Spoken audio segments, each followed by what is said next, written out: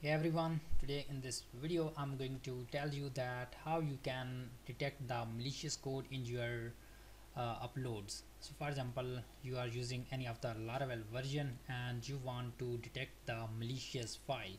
So what are the malicious file? So for example, some images. For example, in this case I'm going to show you that how you can detect the malicious image. So what's the malicious image? So basically, if the image contain a script which will be executed into your system and hack your system, so basically this contain the malicious image, or it's contain any other malicious code, right? So basically we are going to detect the malicious code inside the image, not inside the image name, right? We are going to detect inside the image.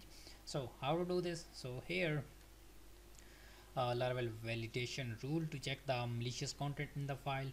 So this one is a Laracon US conference where they are talking about this image validation, and here this one is IC injection, which is not included this one, but this guy is included this prag match function, right? It's added these both things, which also add this RCE tools to detect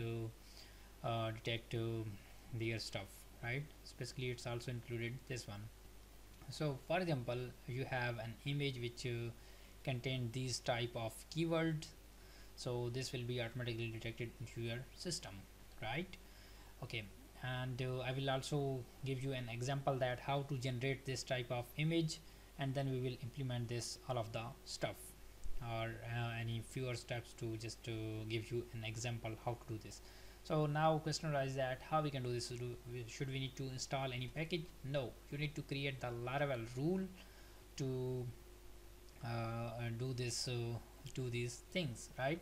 So let's go to your application. I have created I'm working in the existing application, and if you are in the Laravel 7, 8, 9, 10, so still process is same, right? But validation new rule logic is different, so you can customize it according to your version.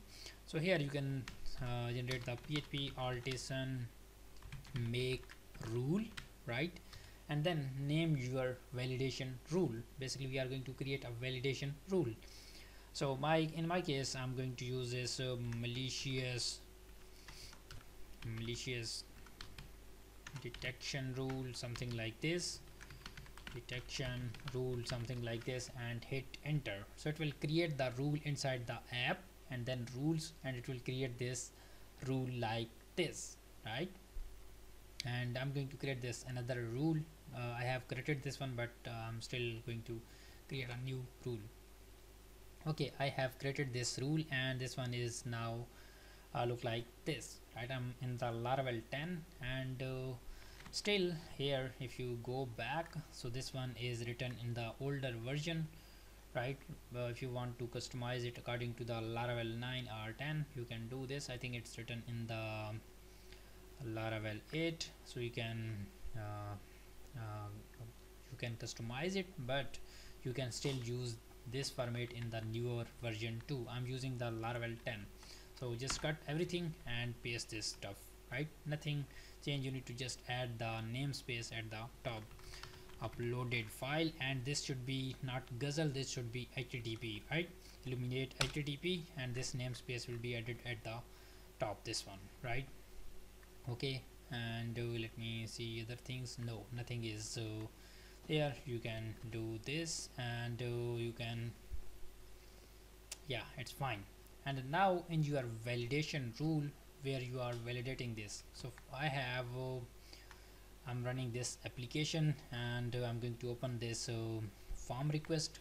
If you are not familiar with the form request, so basically form requests are the used for the validation, like you are using this request validate, and then any of the field name, and then its rule required minimum, right?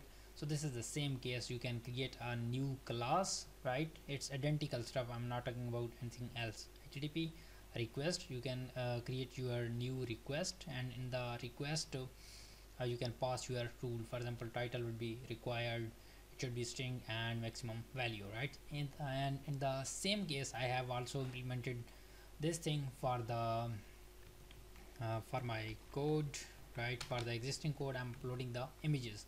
So here I'm not going to use the existing one, I'm going to choose a malicious. Okay, malicious image malicious detection. What's my rule name? Let me check this out here. Malicious detection rule, right? Okay, it should be malicious detection rule, something like this. Why it's not here? Let me copy it from here. Oh, why I copied this PHP file. I edited this out, and let's also add this namespace at the top. So it's inside the use app slash rule slash this one, right? So let's go back here. I have added this at the top, right? And why it's not detecting this out? Let me check this. Yeah, I need to save this one because it's not haven't saved. And now this rule is there, and you can use this rule, right? So let's add it at the top. I created the rule, but I'm unable to switch into this rule. I don't know what's the reason. I'm able to switch this rule but not here. I think I am having some problem with my namespace validation image. I replaced this image class name, so that's why it's behaving differently, right? So I did the namespace because I cloned this everything from the from here, right? I cloned this from here, and my this name is replaced, right? So that's why I came back here and then match with this one. So let's go back, save this one, and yes, now it's detectable, right? I can instantly go inside this one. Okay, fine. And now let's go here and validate this one. So for example, I'm going to upload these things here, and I'm going to choose an image, but what image I need to choose? So let's go here. Here you need any of the SVG image. So let's type we have any SVG image. I think we don't have, so let's download the SVG image. Sample SVG download. Okay, SVG file, please wait a moment. Okay, waiting. What's this? Okay, download this SVG file, downloading, but it's not downloading this stuff actually. Okay, let's go back and find this on the other side. I actually downloaded this, but I updated my Windows operating system, so that's why it's changed, right? So this one I have downloaded a sample SVG, and I'm going to open any of the text editor and open this into the into this text editor here. Okay, let's paste this out here. Okay, give me a minute to reload this one. This would be this one. Okay, this one is the image. If I will upload this image, so this will be uploaded, right, without any exception, because I'm accepting this SVG image. Just click on this submit, and yes, this one is uploaded. And what should the SVG, this one is this one, right? And now I'm going to create a new fruit which contain the malicious code, right? So what are the malicious code? So just go here, create a new SVG tag here, and I'm going to create a script inside this, right? For example, script to here you need to add this. So you are hacked, right? So just go here and upload this image. Let me use this fake filler Chrome extension. This one is extension to use fill the fake data. I choose this image, just click on this submit, and it says that system detected a malicious content inside the attachment, right, as it's given here. They are customizing this validation message, right? So it's detecting that it's contain the malicious. So how it's detecting? It's basically matching with these keywords. It's finding inside the file that file contain these keywords or not. So here the script is yeah, script is mentioned here, right? Or you can also PHP shell. Let's go here, just add this PHP shell here, and I'm going to test this out again. Let's get refresh to remove this validation message from the top. Okay, removed, and go back, and then I'm going to choose a new this one image. Click on this submit, and yes, it says that system detected a malicious attachment. So in this way you can validate your images if they are malicious or not. If you are using any of the public forum or any of the website where public can uploads their things, right? So here I have mentioned this inside the array, right?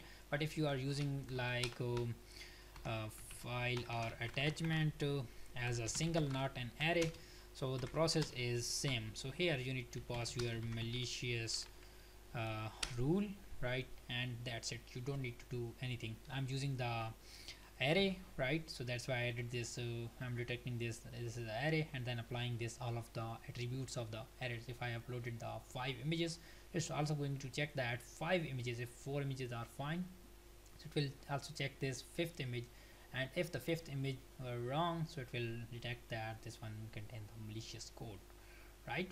So if I go here and I'm going to okay, let me make this comment the above line. I'm going to now check multiple images, how you can validate the multiple images. So let's go here, and I'm going to now choose 2 images, right? This one. So in this way, let's click on this submit, and it says that it's contain the malicious code. I think I have chosen the different images. Let me choose interview and screenshot. So let's click on this submit, and yes, they are submitted, but I'm now going to upload the malicious image and validated image, right? For example, this one is a correct image which doesn't contain any malicious code, and this one contain the malicious code. So I'm going to upload this both one. So click on this submit, and it says that system detected a malicious code, right? Still it's going to detect those images. And by the way, you can also customize these messages. If for example you want to display the index, so you can do this like this, right? But in the validation case, I'm overriding the message using this new rule. So that's why it's behaving like differently, right? It's throwing only this message for the image. You can apply this for the each specific index by mentioning the index inside this one, inside new rule, right here. So if you like the video, subscribe the channel and stay tuned for the upcoming videos. Thank you.